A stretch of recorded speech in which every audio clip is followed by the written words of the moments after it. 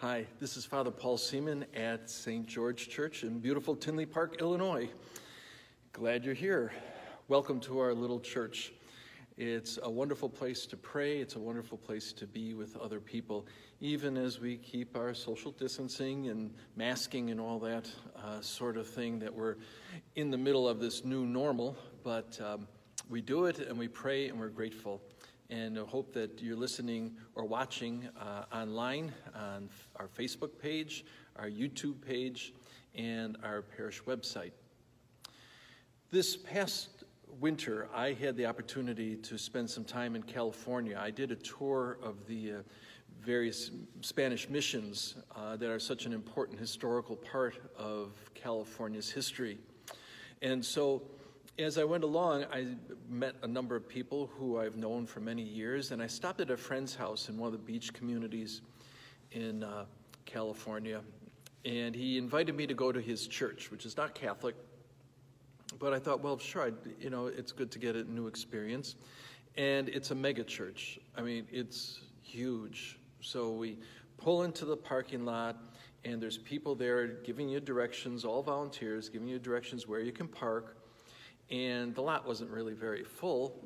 Walked into the church, which is more like an auditorium, holds probably about 2,000 people. There were maybe 500 there when we got there. Greeted at the door by some wonderful people who were welcoming us there. Took our seats in the auditorium, and there was a band playing, and the music was great. It was jumping. And the production value was terrific. I mean, lighting effects, the whole bit. It was really quality stuff, and it was good worship, praise music. So at the end of that, about 20 minutes later, at the end of the music, I looked around, and every seat in the auditorium of 2,000 was filled. Just hundreds of people there. So then the preacher came out. He was pretty casual, jeans and a flannel shirt, gave a reflection on the first few verses of the book of Jonah, one of my favorite biblical books. It was very interesting. I learned a few things as I was listening to him. I enjoyed it very much. Then he said something that I thought was really important. He said, and now we're going to do something that we do not do very often here at church, but it's an important part of our life. And that is, we're going to have communion. And then he went on to say how important it is that we need to have the right mindset. Our hearts and our souls need to be in the right place to receive Holy Communion. Now, I have no idea if he believes in the real presence, as we Catholics do, that the bread and wine is the actual body and blood of Christ. I don't know if he believed it, but it sure sounded like he did, because he was really putting his people on the spot to say, when you receive communion, when you take the bread and when you take the wine, which was grapefruit juice, or grape juice, and when you receive it, that this is a particular moment of intimacy with the Lord, and that we have to do it worthily. And he admitted that there were church services that he had done when he did not receive the bread and wine himself because he didn't feel he was worthy of it. You know, we as Catholics treasure the Eucharist, and a lot of us know how important it is because we've been on this long Eucharistic fast when we haven't been able to come to church, receive the Eucharist.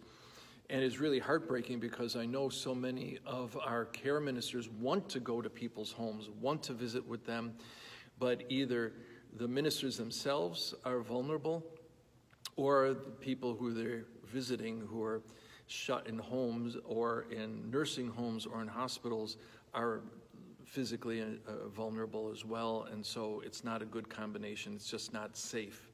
But the desire, the deep, true longing that I've heard so many people express to receive the Eucharist, to receive the body and blood of Christ, has just been inspirational.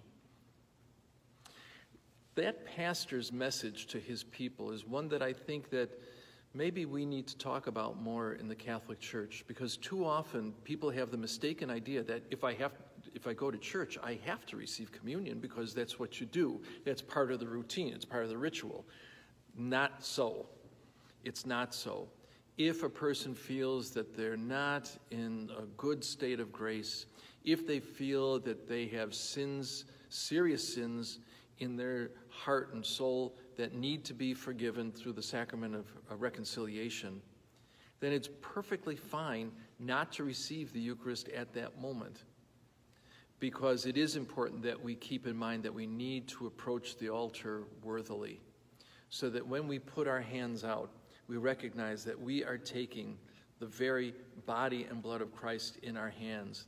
And when we consume it, that we are then called to become what we receive. So, I hope that as you look forward to the next time you're coming to church, and you look forward to receiving the Eucharist, that you'll keep in mind how very important it is that our hearts and our minds be in the right place. As we used to say, you'd be in a state of grace. And what's a state of grace? It really is simply making sure that connection with God is real and true. Because when we become disconnected, we become disgraced. God bless you. May God's grace be with you today and always.